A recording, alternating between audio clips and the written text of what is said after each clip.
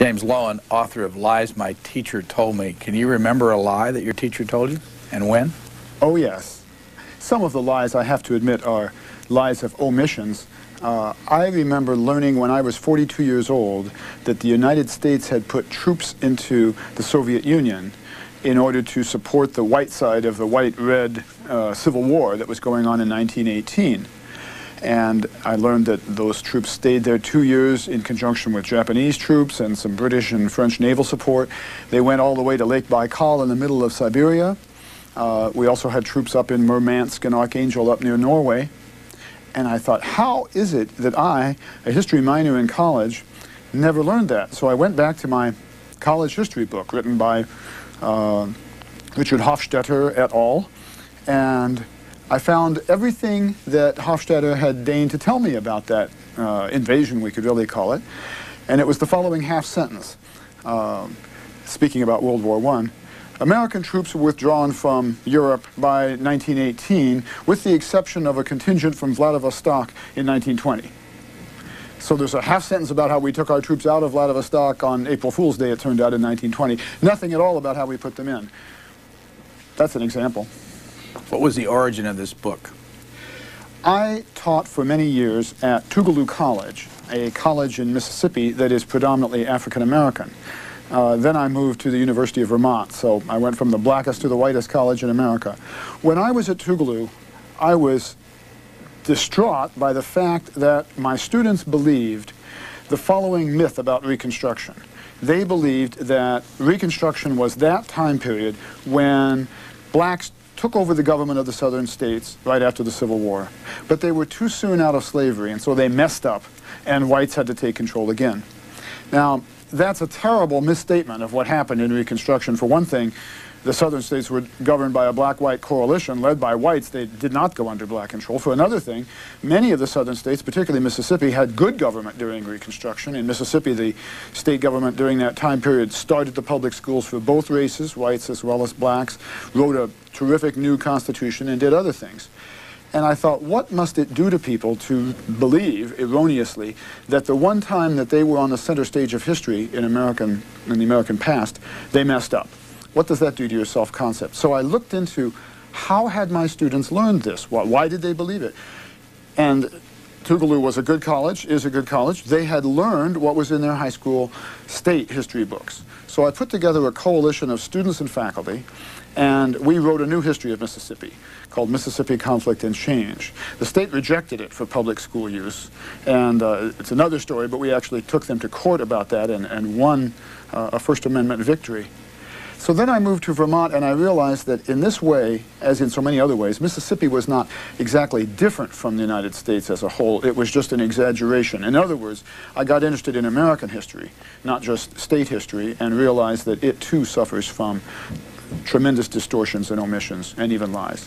What's your reaction when you drive down the highway and you see historical marker ahead? And then I stop. And then you stop and you read it. How often do you believe it? I haven't done a percentage, maybe half the time.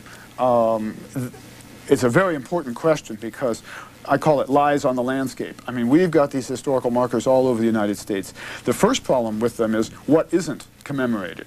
I mean, all kinds of major events go unremarked because they're controversial or because they don't maybe show the United States in the best light.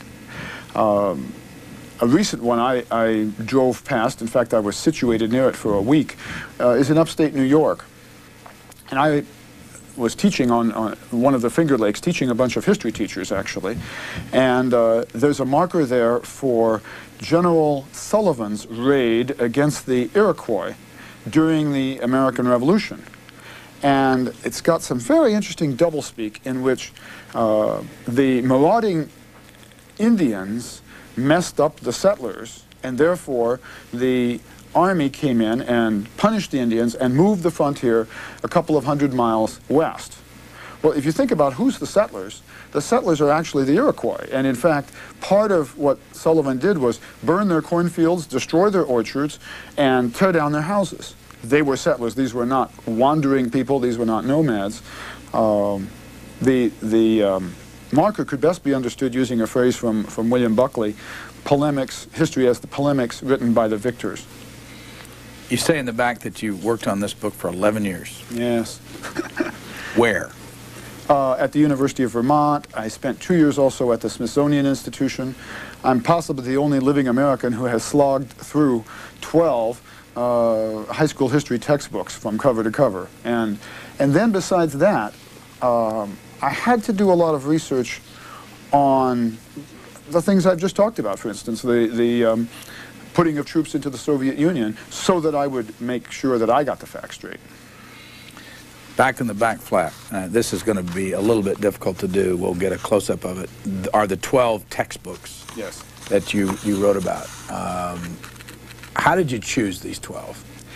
Well, for various reasons. I wanted to pick some of the bestsellers so that I would cover at least the textbooks that more than half of our students read. And there's one book in particular. It used to be called Rise of the American Nation.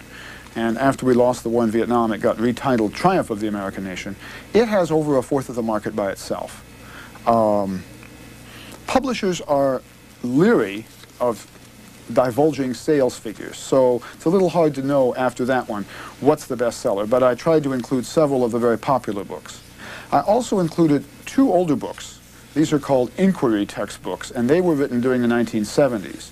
And they were a little different. The other 10 books we would call narrative textbooks. They just tell a straight chronology, and they tell it pretty much in the authorial voice, the kind of omnipresent, omniscient, godlike, here's what happened and then here's what happened next. But the inquiry textbooks include more emphasis on primary sources, and then they ask students questions that hopefully get them thinking. These textbooks are no longer in print. The inquiry text movement didn't find favor with teachers, and it went out of existence. Do people who write high school texts for history make a lot of money? They do if they wrote Triumph of the American Nation. That is, if you get 1/4 of the market, that is a bonanza. And every textbook, it seems, and every publisher wants to have that book. And therefore, these books end up clones of each other. It surprises me. If you think about it, the city in which we are speaking, Washington, D.C., the school board is under black control. The same is true for Detroit, for New York City, for many other cities, and for some districts in Mississippi, for instance. But there is no black-oriented U.S. history. There's no U.S. history that, in fact, is what we might call multi-centric.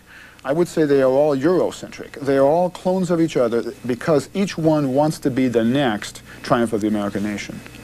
How does a book start? If you or I were going to write a history book, I think the first thing that Scott Forsman or Macmillan or whoever was engaging us would do is they would send us 5 or 6 competitors, and they would say, this is what you're up against. And I believe they would be saying also, make sure your book includes the stuff these books include.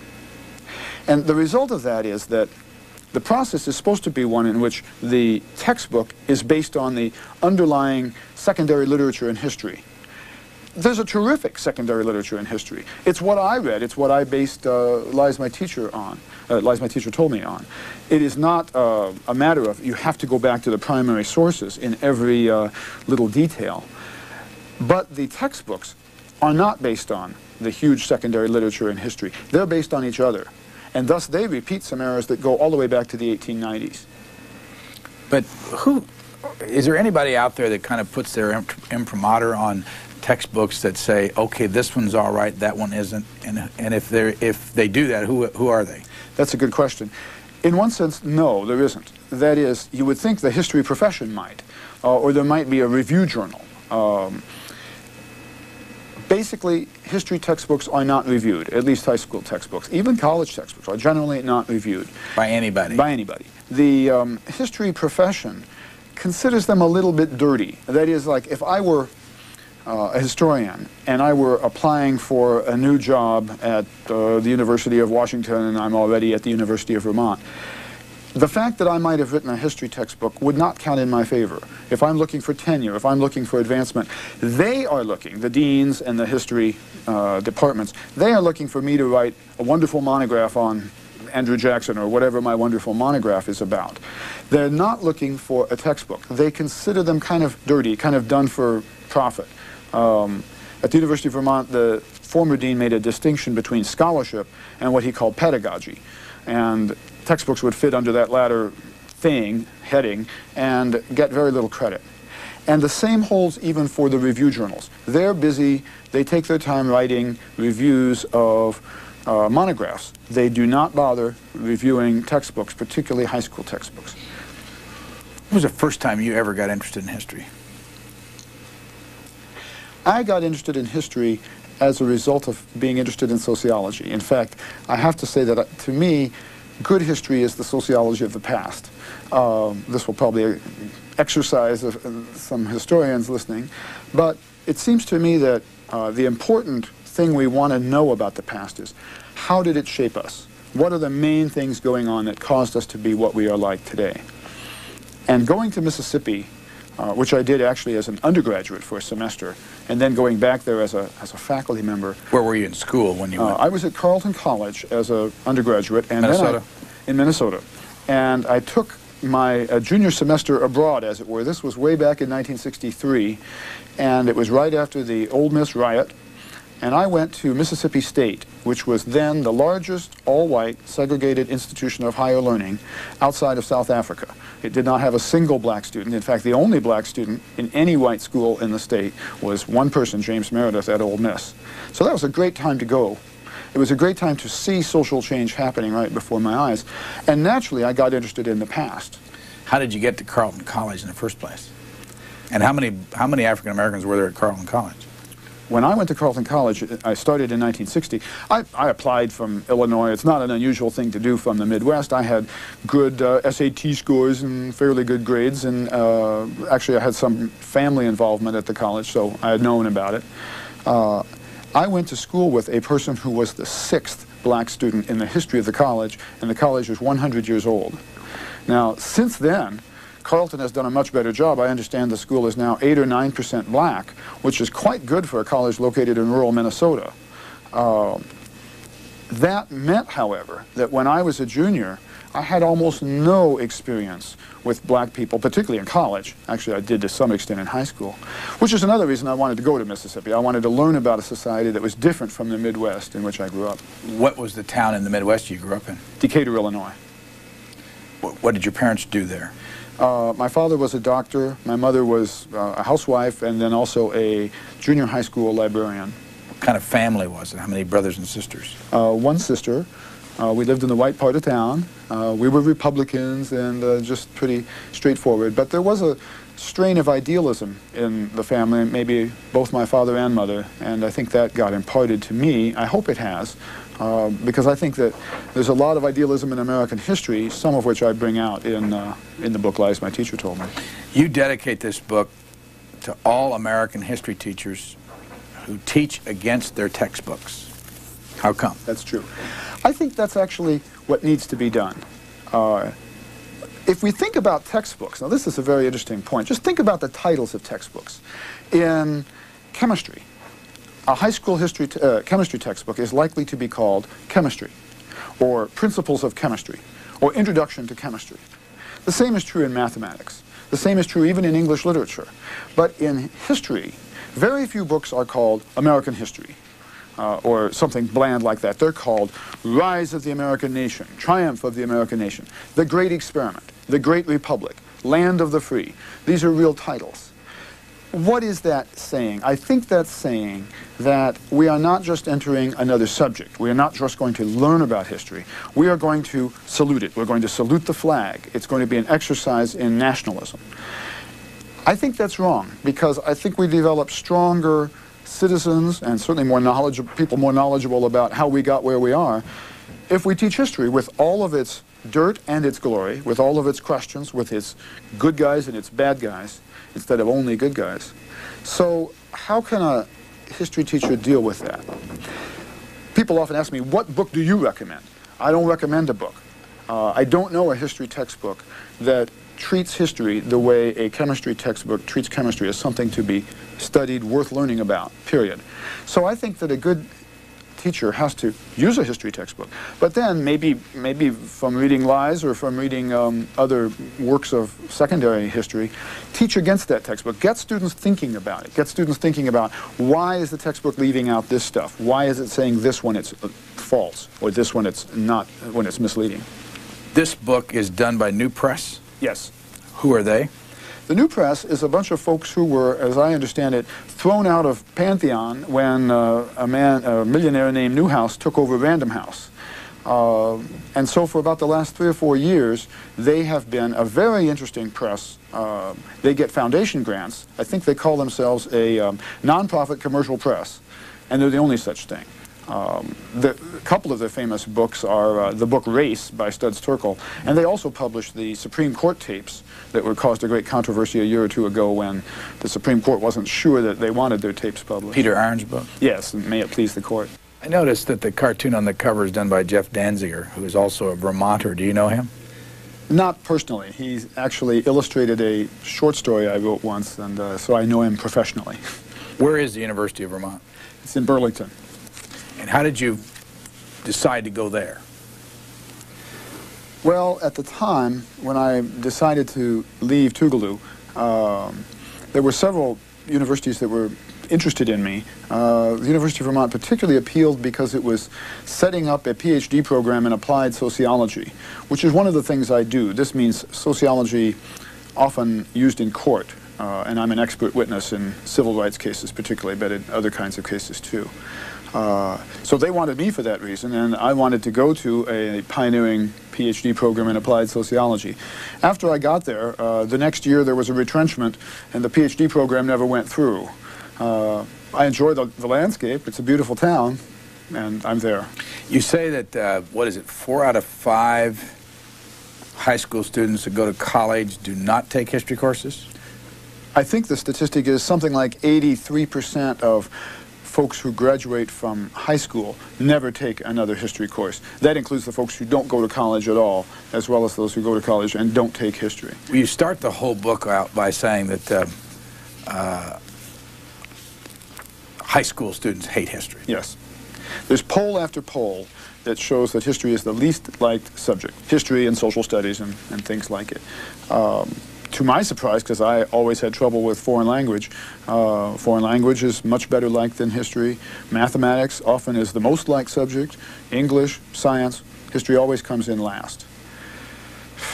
I think there's some reasons for that. One is the incredible boring nature of the textbook. These textbooks average, I think, 888 pages. Probably every viewer will remember the incredible list of questions at the end of each chapter that you're supposed to memorize answers to. There's no way that you can learn. I counted them for one textbook and came up with over 2,000 questions. There's no way that you can remember at the end of a semester or at the end of a year these 2,000 plus factoids. And what you're not learning is the basic important questions and issues. So you don't have any skeleton to put all these little details onto. It's not a very liked subject. Anybody who's black or female or Asian American or whatever is going to feel alienated from it. But in my experience, affluent whites are just as alienated, or at least just as bored. You talk about, and here's a picture we'll show, of someone by the name of Helen Keller. Yes. Who was she? Helen Keller is, of course, known to most of us as the famous blind and deaf girl who could, that is, who overcame. And I've asked hundreds of people, mostly my students, also other audiences, to tell me what she did with her life after she overcame. Exactly 2 people out of over 1,000 have known, and one of those learned it indirectly from me, and the other one is married to a deaf person. And in the deaf community, they do know what she did. But it's very ironic that although we get all these educational films about Helen Keller, there's something like a dozen of them on the market, and although almost every student gets some indoctrination as to this wonderful woman who did something, no one knows what she did once she learned how to read and write and speak. What did she do? Well, she became a radical socialist. She first became a member of the Massachusetts Socialist Party, and when that wasn't far enough left for her, she became a Wobbly, a member of the International Workers of the World, the IWW. And the reason she did this is actually related to her blindness. Because she wanted to do something to help blind people, and she came to realize that blindness is not distributed amongst the social system just randomly. It's, particularly back then, maybe even today, it's concentrated in the lower class. That's because of industrial accidents that blinded people. It's because of syphilis carried by prostitutes who are mostly poor. And it's primarily, of course, due to bad medical care. So she realized that if she were just to spend the rest of her life working on the Braille alphabet, which she had done some work on improving, or doing other things like that, she was merely treating the symptom, not the cause. So she became a socialist. Well, I'm not here to push socialism, but it's very interesting that when she became a socialist, she was probably the most famous woman on the planet because of all the attention that had been given her when she learned how to speak, when she graduated from Radcliffe College, and so on. And suddenly, from the most famous, she became the most notorious. And all these newspapers that had lauded her now proceeded to distance themselves from her and say, well, of course she's the captive of people around her, she doesn't really think independently, and so on. And she took them to task. She wrote letters to them saying, I blush to think how highly you spoke of me a couple of years ago. How stupid I must have become in the interim. And she wrote a letter to the Brooklyn Eagle, which was a very major newspaper. It was the newspaper that Walt Whitman had written for in the 19th century, that had been one of these newspapers that now attacked her. And she said, it is the Brooklyn Eagle that is socially blind and deaf. She says, I may not have been able to see the sweatshops and to see the factories or to hear them, but I have smelled them. And in fact, she did go on tours all across America. So she became really quite a humanitarian on behalf of decreasing social stratification. You remember what year she died? I think it was 1969 or so. She lived a long life and until quite recently. If I understand it right, she is buried at National Cathedral. Yes. Here, along with Annie Sullivan, her teacher. I don't know about Annie, probably. But the reason I mention it is she's also buried in the same place where Woodrow Wilson is buried, and you combine the two as you start off here. What do the two, why'd you mention the two up front? Well, my first chapter is about heroes and what textbooks do to heroes. And the two heroes I pick on are, in fact, Helen Keller and Woodrow Wilson. And both of them did some heroic things and deserve to be treated as heroes. Both of them also are talked about with amazing omissions. The omission about Helen Keller we've already discussed. Wilson, of course, issued his 14 points, attempted to argue for democracy at Versailles, also passed various things through the Congress during his progressive era as president. But Wilson had at least two shall we say, 2 feet of clay maybe, two blemishes. One was his incredible racism. He was surely the most racist president since before the Civil War ended slavery. He was, of course, a white Southerner. And when he came to power, which was with the aid of considerable black votes who were trying the Democratic Party and trying its claims for progressivism, he proceeded to segregate Washington, D.C. He segregated the federal cafeterias, federal workplaces. If two people, one white and one black, had been sorting mail together, they now had to be in separate rooms or have a screen between them. He also stopped blacks from various political appointments that had been routinely given them since the days of Lincoln and Grant. And it's no coincidence that late in his term, the signals he was giving off about race relations penetrated the nation, and we had a wave of race riots from about 1917 through at least 1920. I mentioned in Lies My Teacher Told Me, possibly the first example of bombing civilians by aircraft, certainly the first example in United States history, came about in Tulsa, Oklahoma, when there was a race riot against the black community in Tulsa, and it even included flying a biplane, probably, airplane above the black community and dropping dynamite into it, killing more than 70 people. So these are race riots that actually far outdo the riots that we hear so much about in terms of the Rodney King riot in Los Angeles or the Watts riot. Did you find any of this in any of the 12 textbooks you looked at? Oh, there's a little mention of it. Some of the textbooks, let's say maybe 5 of them, will mention that Woodrow Wilson did some segregation, usually without an active verb. For instance, one textbook actually says that the federal government segregated, or workrooms in the federal government were segregated, and then Woodrow Wilson undid that and called a halt to it. The second statement is just totally false. He never did that.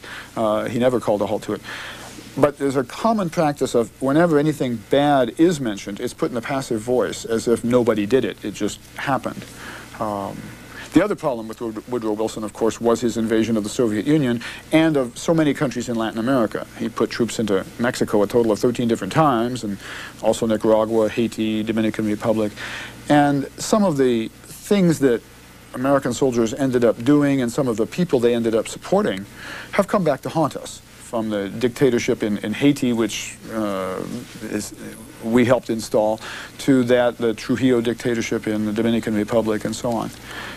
Now, I'm not trying to just badmouth Woodrow Wilson, but I am suggesting that we need to put him in perspective, that we need to be aware of the bad as well as the good. But somehow the textbooks have trouble with any wart, with any blemish on somebody who's supposed to be a hero. Was this a tough book for your publisher with legal problems? Did they have a lot of lawyers have to go over this? Not that I know of. I mean, the things that you say about these 12 textbooks aren't of concern to the lawyers at New Press? I don't think so. For one thing, unlike textbooks, this book is footnoted. So whenever there's whenever I'm asserting that this is how things really were as opposed to this is what the textbooks say they were, I do provide documentation for that.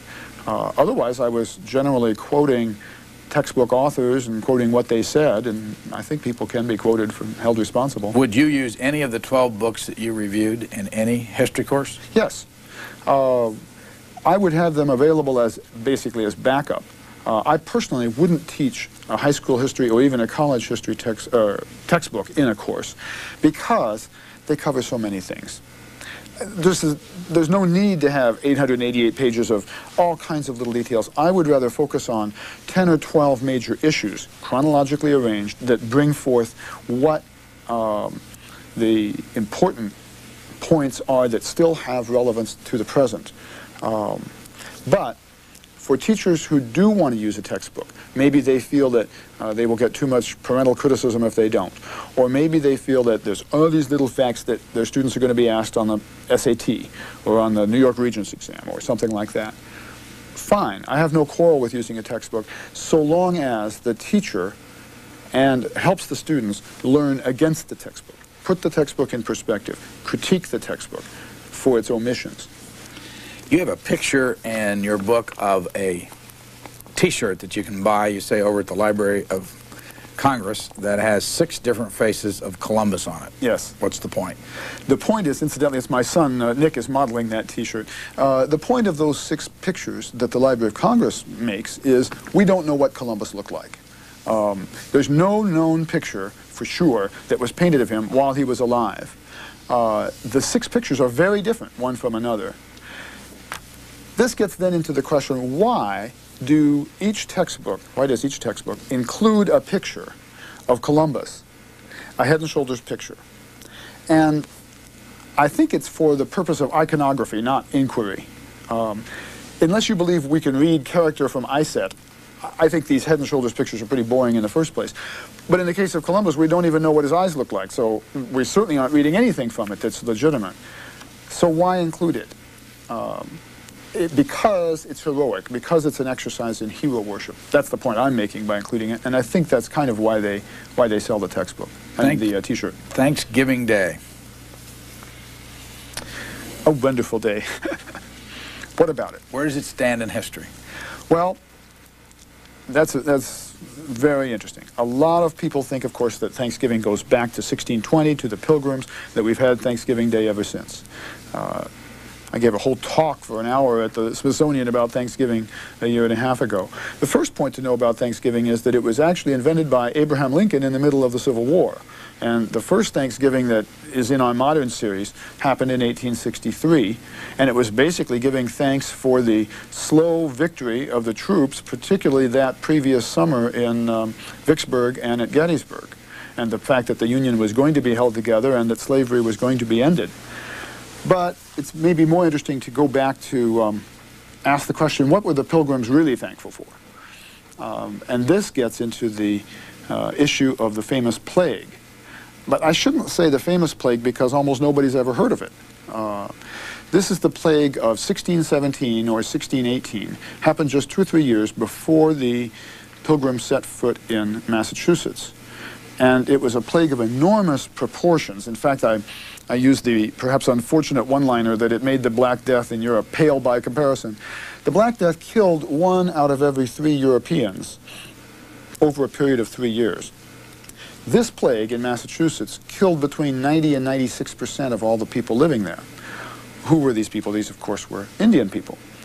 And so the Pilgrims were very aware of this. In fact, King James, the king who, of course, commissioned the King James Version of the Bible, he called it that wondrous plague among the salvages, because back then they spelled savages with an L. And various Pilgrim and Puritan leaders considered that this plague and some later plagues were sent by God to wipe out the Indians' title to this place and confer it onto the Pilgrims. And it's one of the reasons, therefore, most likely, that the Pilgrims ended up in Massachusetts rather than in Virginia, where they were thinking of going, or in Guyana, which they were actually contemplating. They get to Massachusetts, and what the students all know about it is that they had a tough winter, and then an Indian named Squanto comes along. And Squanto can speak English miraculously, and he helps them plant fish heads among the corn, and it grows tall, and the rest is all Thanksgiving. And what's ironic about that story is that Squanto himself provides a wonderful hook, a wonderful point of entry to the whole plague story. The plague is one of the most important geopolitical events happening anywhere on the earth in the first quarter of the 1600s, because it means that nobody's going to oppose the British settlement of Massachusetts. In fact, the Indians are going to welcome it. And Squanto played the following role. He missed the plague. Why? Because he had been enslaved, probably twice, quite possibly taken once to England, spent several years there in the service of a rich man, who then finally sent him back to Massachusetts. Then he gets enslaved again in about 1617, taken to Malaga, Spain, enslaved there. He escapes from slavery in Malaga. He escapes from Spain, makes his way to Britain, talks his way back to Massachusetts on a fishing boat. Actually, it took him 2 trips because the first boat only went to Newfoundland, and he thought maybe he could get a ride from Newfoundland to Massachusetts. Couldn't do it, went back to Britain. This man has been across the Atlantic 6 times. He's more traveled than any pilgrim. And yet what the textbooks say, one textbook, for instance, I quote, says, he had learned English, he explained, from passing British fishermen. Period. That's all they say. Well, I guess that's true, although they not only passed, they sold him into slavery in England and into Spain. Well, he missed the plague. He gets set back onto American soil. He walks to his home village, only to make the unbelievable discovery that every person there is a corpse.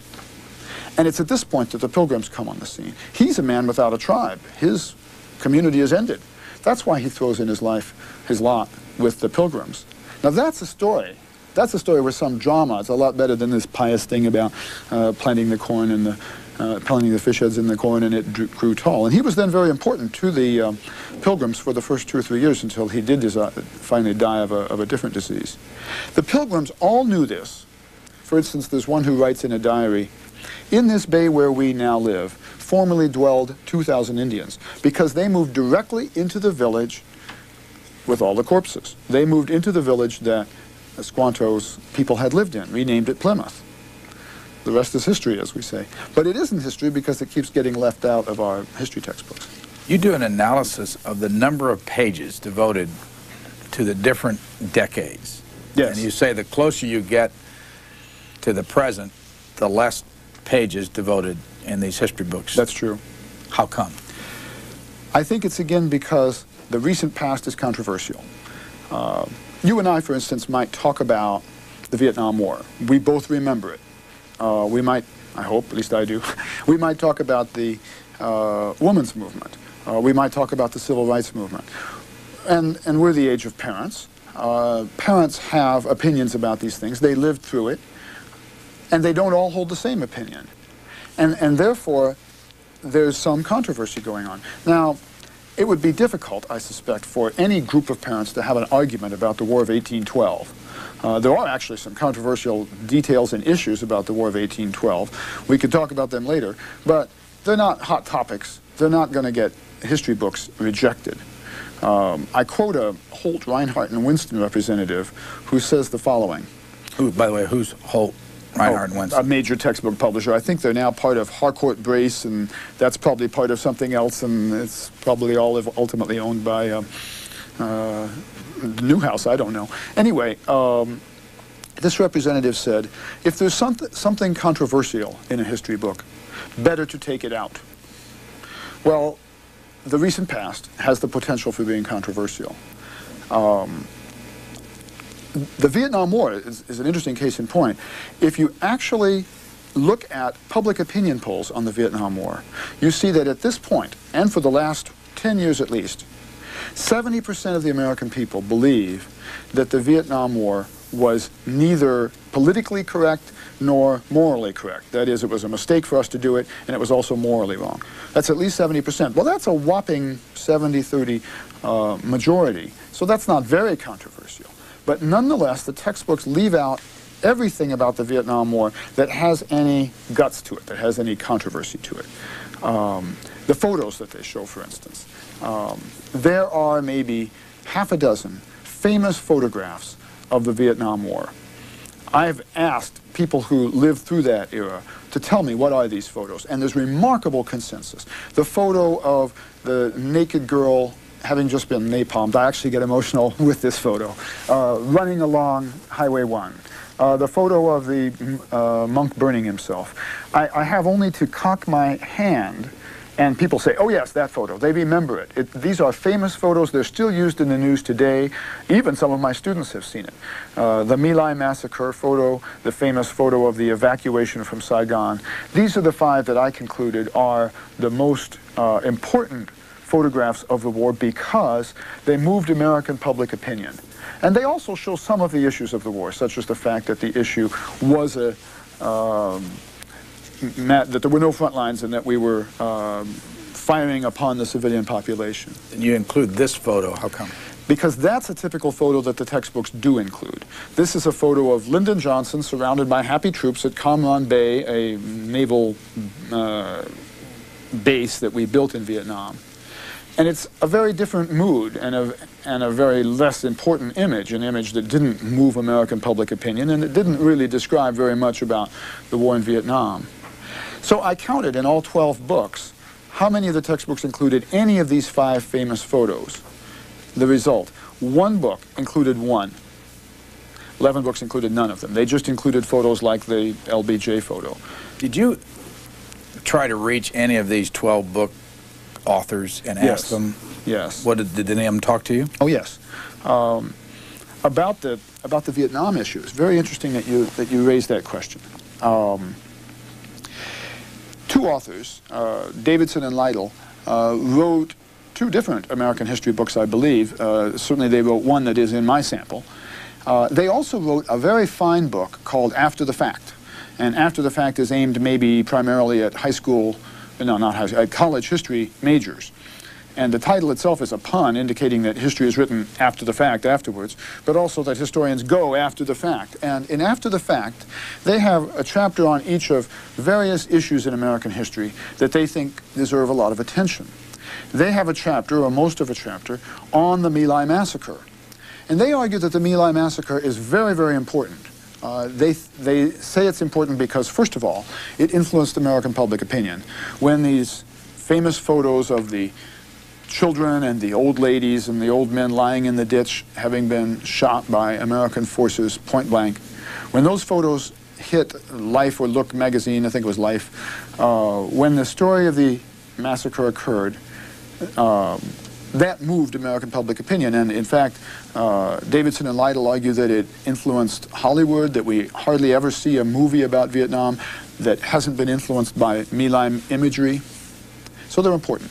The second reason that they say they're important is because they claim, I think correctly so, that the My Lai massacre was not an isolated incident, that it was maybe an exaggerated incident, but nonetheless an exaggerated case of policies that happened a lot, that practices that happened a lot, that there were continued attacks on the civilian population of Vietnam. And I even quote William Westmoreland about that. He, of course, was the general in charge of the entire war from our side, saying, well, it does deny the enemy population, doesn't it?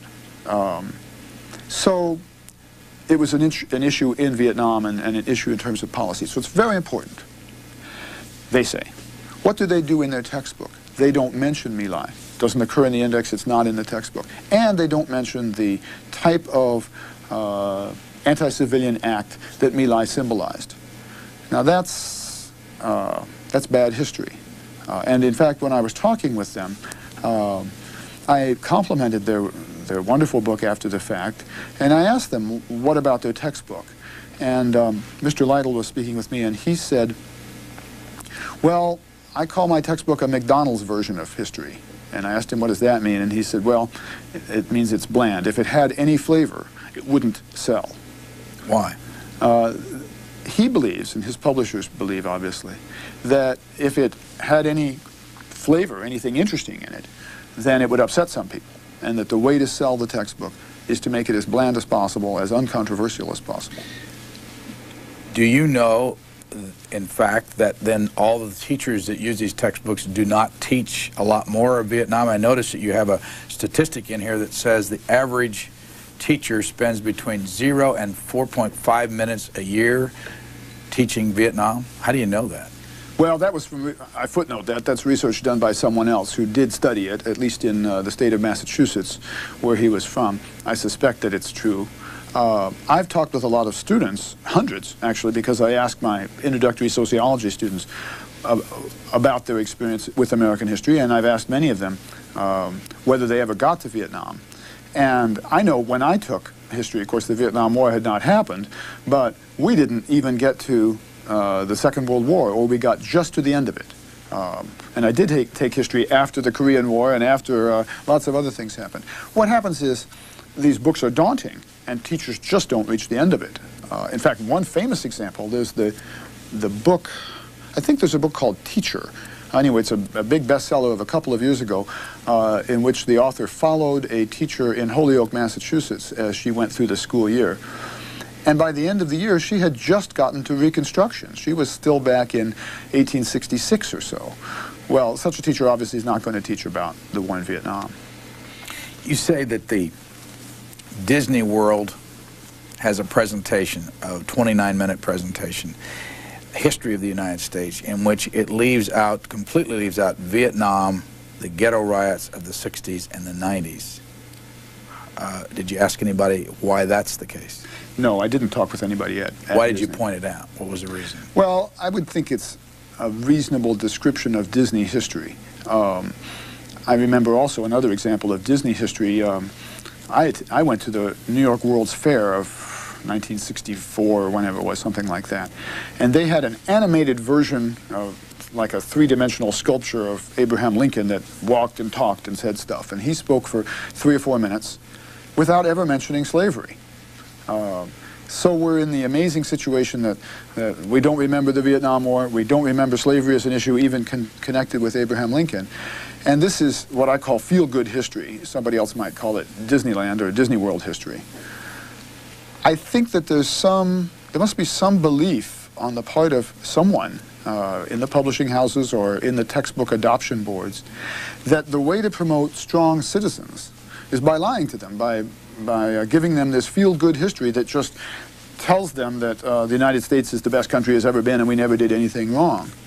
I don't hold that belief. I think the way to develop strong citizens is to get them involved in the issues of history and see that there have been Americans who have argued for positive, wonderful, just principles and are remembered around the world, and there have been Americans that have argued for oppressive principles and are remembered around the world for that, and sometimes even the same Americans have argued on both sides. And that, I think, would get students involved with the issues of history rather than just kind of rote patriotism. You quote from The Challenge of Freedom, which is one of the history books.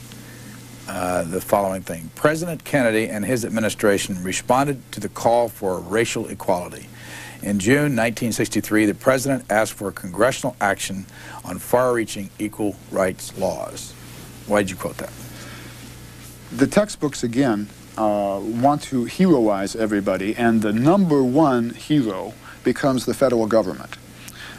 Well, if, as I mentioned earlier, if they can't have a blemish, then when they talk about the federal government as the hero, they can't have a blemish in their treatment of the federal government. This is very unusual because after Watergate and after Iran-Contragate and all of our other scandals of the late 60s and 70s and even into the 80s and 90s, I think the American people have grown rightly suspicious, or at least thoughtful, about the federal government and don't just think that it always does the right thing. Our textbooks still present it as the be-all and end-all and the do-gooder of everything. Now, I participated in the civil rights movement. I've mentioned that I was in Mississippi. And there was a poster that the movement offices had up on their walls during the 1964 Mississippi Freedom Summer. And that poster said, there's a street in Itta Bena called Freedom. There's a town in Mississippi called Liberty. There's a department in Washington called Justice. Now that's a bitter poster because, of course, there was very little freedom in the little delta town of Itta Bena. There was very little liberty in the nasty Mississippi town of Liberty. And they were arguing, therefore, there's very little justice coming out of Washington. And during the Kennedy administration, the main response of the federal government was made, in fact, by the FBI. Now, what did the FBI actually do with regard to the civil rights movement? Well, first of all, we have to realize that the FBI didn't have an office in Mississippi and didn't have very many offices in the South at all. When it did, those offices were all staffed by white Southerners. The FBI at this time had not a single black officer. Hoover claimed it did because he counted his 2 chauffeurs. They were black, but that was it. But beyond that, the FBI claimed that it was not its job to protect or even to investigate threats of violence that came to civil rights workers. And again, beyond that, J. Edgar Hoover made it his policy. He thought that the Brown versus Board of Education decision was wrong and outlandish, and he made it his policy to investigate civil rights movement people. So as we know, he tapped King's phone, he tapped the hotel rooms that civil rights organizers operated out of or met in. He made a, well, not he, but FBI agents made a tape of King's phone calls and conversations in his room, often having to do with sex, and sent it to Coretta Scott King, hoping to persuade King to commit suicide. Now, this is a documented fact. Again, I'm not inventing this fact. I'm just citing the professional literature and history. That's why there's not going to be lawsuits against the New Press because of this. So that's the kind of role that the federal government played with regard to the civil rights. That's part of its role with regard to the civil rights movement. And Kennedy himself, even a very thoroughgoing Kennedy supporter like Arthur Schlesinger, writes something like, in the area of civil rights, did not bring out the best of the Kennedy presidency, or something like that. My own college, Tougaloo College, was investigated by the FBI as a threat to America because it was in favor of civil rights. What's the result of all this? Well, a lot of bitterness on the part of the civil rights movement. But what do the textbooks say? They say that the federal government did the civil rights. That is, that it passed the 1964 Civil Rights Bill, the 1965 Voting Rights Bill, and so on. That it just kind of did it. This has a terrible payoff for the present, I think. To my surprise, I've had a lot of conversations in the last year with young African Americans. And a lot of black people these days think that integration actually is wrong. And they look back with nostalgia to the days of segregation and separate black schools. These are people who generally were not born in that era, and they don't realize what a terrible era this was. But the textbooks play right into their hands because the textbooks have the entire integration movement as being done by the federal government, when actually the integration movement was done by mostly black, private citizens who risk their lives to get the federal government to enforce the civil rights laws dating back to Reconstruction. So there's kind of room, therefore, for a paranoia that the textbooks feed by telling the black community, and for that matter the white community, that the federal government has always done things for black people. Blacks become paranoid. What are these things? Are they a good idea? And I think it encourages whites to become racist and say, well, if the federal government has always been doing these wonderful things for black folks, haven't we done enough? Why do we need to do more? What's the problem? How would you describe your own politics? Oh, very mixed. I have, in the last 5 years, I have voted for Republicans, Democrats, and we have also in Vermont a socialist, or progressive, he's called, congressperson, the only non-Republican, non-Democrat in the Congress, and at the risk of invading the sanctity of the ballot booth, I have to admit that I voted for him on occasions. Bernie Sanders? Yes. Where do you live? In South Burlington, Vermont. How big is the university? About 10,000, 11,000. And how many courses a semester do you teach? Five a year. 2 some semesters, 3 the next. What kind? What are the names of them? I mostly teach sociology. I'm not in a department of history. I like to teach race relations, and I teach it almost every semester. It's a searing experience. I mean, some of my black students get angry with me, some of my white students get angry with me for various reasons, and so you have to develop a thick skin to teach race relations, even in a place that might seemingly be as removed from the issues as Vermont. What's the percentage of students at the University of Vermont that are African American? Well, I had her in class last semester. She was, no, to be serious, we have done a terrible job of recruiting African American students. When I first went there were 75 black students. That's out of approximately 10,000. Now you might say, well, what's the matter with that, because Vermont's so white, and Vermont is the whitest state, but we recruit over half of our students from out of state, and not only from out of state, but from metropolitan areas including this one, and including New York and Philadelphia. But when we have recruited in Washington, we typically recruit from Bethesda or from the suburbs of Philadelphia. Not so much when I got there, when we had 75. We then had an admissions director who cared and who was making efforts to increase that percentage. But he left, and the person who followed him, who is thankfully now gone, didn't care about this issue, and we actually fell down to something like 28 black students. I think now we're back up to 50. In other words, it's a minuscule percentage. In the acknowledgments in the front of the book, you say the people listed below in alphabetical order talked with me, commented on chapters, suggested sources, corrected my mistakes, provided moral support. I just want to go over some of them. Lucy Loewen. That's my daughter. How old is she? She's now 22. She and my son, Nick Loewen, who's also listed there, did read chapters, and I also had them doing some fact-finding for me. What's your son do, Nick?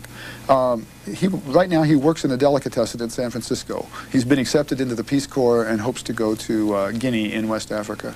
You list Frances Fitzgerald. Mm-hmm. Who is Frances Fitzgerald? She wrote possibly the most direct predecessor to my book, a rather famous book called America Revised. That came out, I think, in 1979, and that was a hard-hitting study of history textbooks also, that first got serialized in the New Yorker and then was a bestseller. Her book is different from mine in that she mostly looks at the form of textbooks and how the form has changed over time. And she decries the fact that, for instance, instead of telling a story, they now interrupt it with all kinds of blobs of pictures and little boxes with special things. She doesn't get as far into the facts of, oh, for instance, the plague and the pilgrims and so on, and decry what they are saying. It's not so much a content book as it is a form book. Richard Current, James McPherson, Roger Kennedy, and is John Franklin John Hope Franklin? No, John Franklin is John Hope Franklin's son, who works at the Smithsonian. But the first 3 you named are major historians, and they either responded to my pleas for help on specific points, or they read chapters and commented on them, or both. Anybody upset with you? I hope so. I certainly hope that publishers will be upset with me. Not personally, but I hope that they will realize that it just doesn't do to attempt to write non-controversial, boring history. There may be a couple of other groups that are upset with me. For instance, Mel Gabler is a textbook critic in Texas. And for the last 20 or 30 years, he and his wife and an organization that he started have greatly influenced textbook adoption because Texas is an adoption state. Now, I mentioned that about half the states are adoption states. Texas is the biggest one. Publishers don't want to lose that market. Vermont has no influence over textbooks. States that don't adopt statewide have no influence over textbooks because they have 500 or 200 or whatever school boards and school districts that are adopting district-wide, or sometimes even different principals or different high schools are adopting just high school-wide. So that's not going to sway a publisher. But Texas, I think Texas has just passed New York to become our second most populous state. It's certainly up there anyway. And so Gabler used to be able to really influence the state textbook board in Texas to throw out textbooks that had a different point of view than his, and his was a pretty right-wing point of view. But he also did a really good public service. He also pointed out all kinds of little bitty factual errors that publishers made and are still making. Most famous recently was about a year or two ago, I think it was people connected with Gabler, found a textbook that actually claimed that the Korean War was ended when Truman decided to drop the atomic bomb. Now, Truman wasn't even in office when the Korean War was ended, and of course the bomb that was dropped on Japan a decade earlier. That's a pretty horrible mistake to make. So I share with Mr. Gabler the idea that we need to critique these textbooks, but I think he and I critique them from rather different viewpoints. He may be upset with me. Speaking of that, didn't you cite that something like 22% of the students and you surveyed thought the Vietnam War was between North and South Korea? Yes. Isn't that a killer? I thought that I'd given out the answer. When you say, who fought in the War of Vietnam, and 22% say North and South Korea. Did they tell you why they thought that? No. Well, I don't remember. I don't remember that. I mean, the question in that case was just a little blank, and I didn't ask a why question, so I didn't get it in writing. We did discuss it, and when we discussed the why, what came up was, well, we never got to that in history. Back to the issue of what is taught about the war in Vietnam. Nothing is taught about it.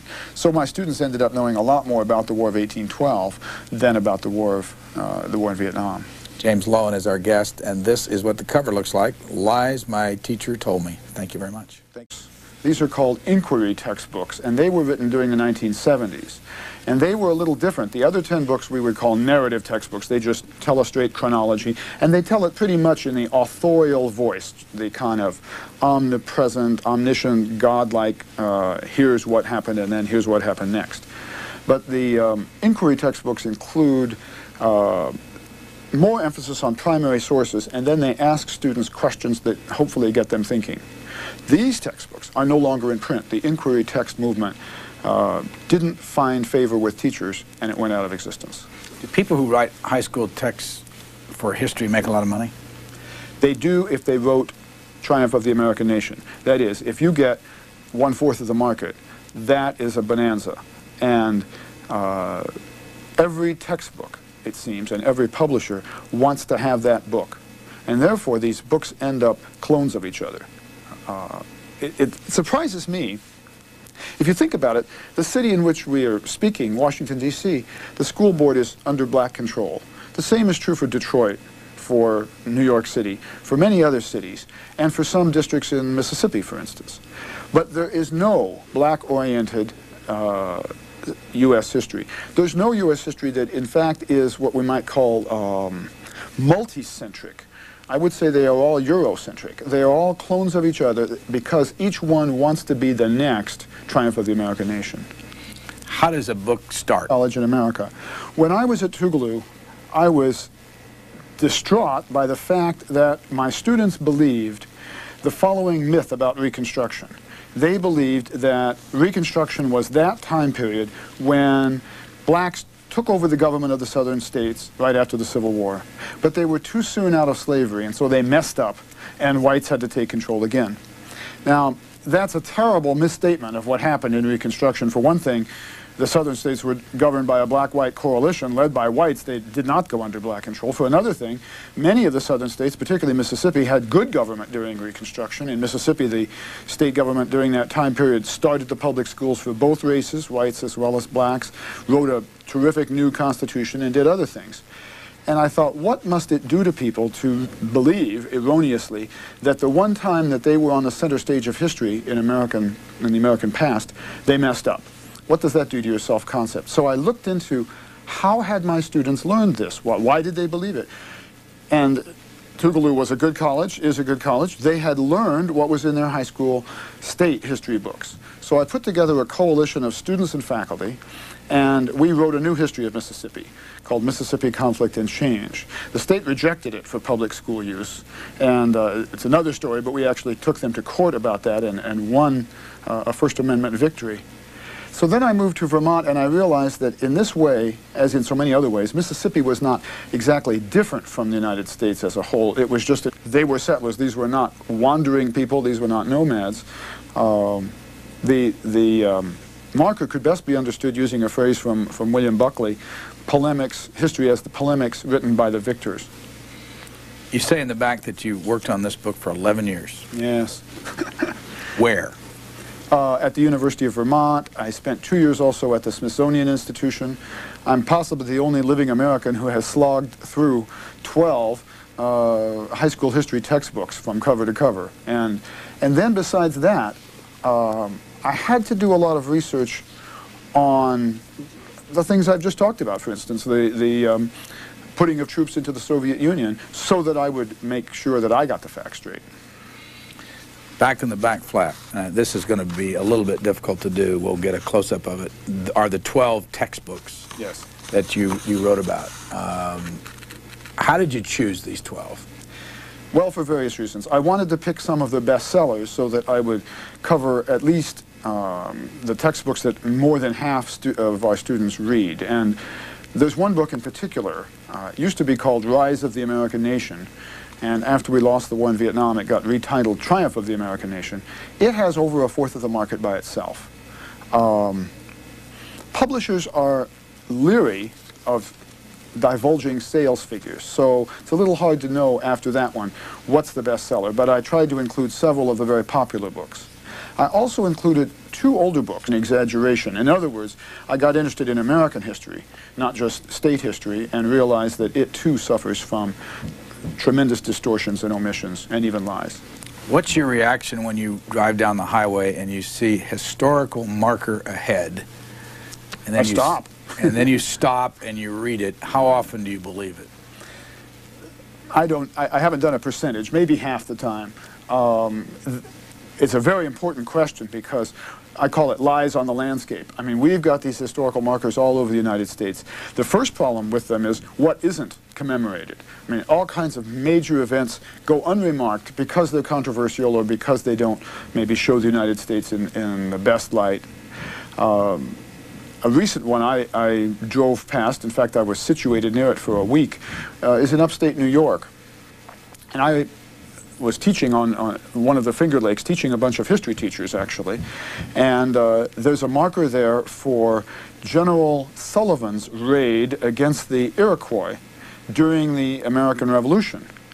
And it's got some very interesting doublespeak in which the marauding Indians messed up the settlers, and therefore the army came in and punished the Indians and moved the frontier a couple of 100 miles west. Well, if you think about who's the settlers are actually the Iroquois. And in fact, part of what Sullivan did was burn their cornfields, destroy their orchards, and tear down their houses. James Loewen, author of Lies My Teacher Told Me. Can you remember a lie that your teacher told you, and when? Oh, yes. Some of the lies, I have to admit, are lies of omissions. I remember learning when I was 42 years old that the United States had put troops into the Soviet Union in order to support the white side of the white-red Civil War that was going on in 1918. And I learned that those troops stayed there 2 years in conjunction with Japanese troops and some British and French naval support. They went all the way to Lake Baikal in the middle of Siberia. We also had troops up in Murmansk and Archangel up near Norway. And I thought, how is it that I, a history minor in college, never learned that? So I went back to my college history book written by Richard Hofstetter et al. And I found everything that Hofstetter had deigned to tell me about that invasion, we could really call it.